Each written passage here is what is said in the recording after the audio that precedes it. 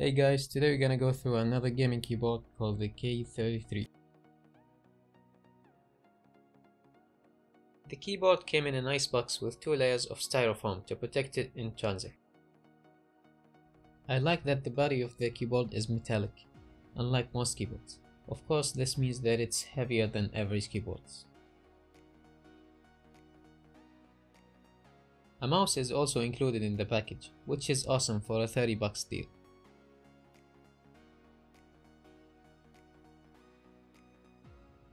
The backlighting can be altered by pressing FN plus SL.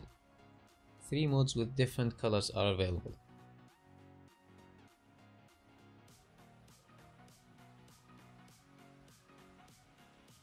You may adjust the brightness level by pressing the FN and the arrows, which consists of 3 brightness levels and the off mode.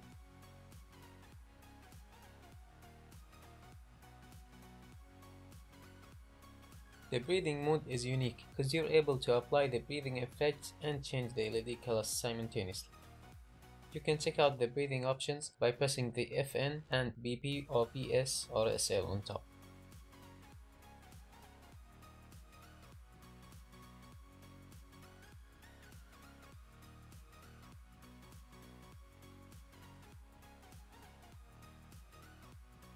Unfortunately, the keys don't have their individual LED underneath them, but you'll have the white plate that will add extra brightness and light distribution to the background.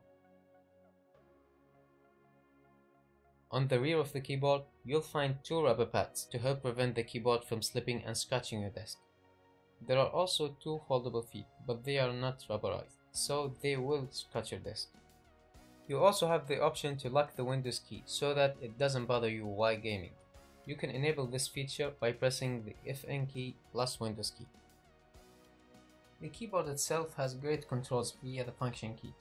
You can control your media or open your browser, email, or calculator.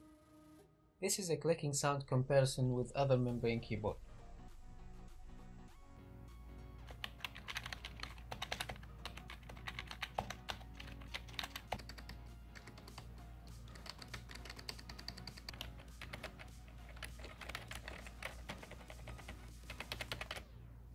It also has an anti-ghosting feature, meaning that multiple keys can be registered when pressed simultaneously.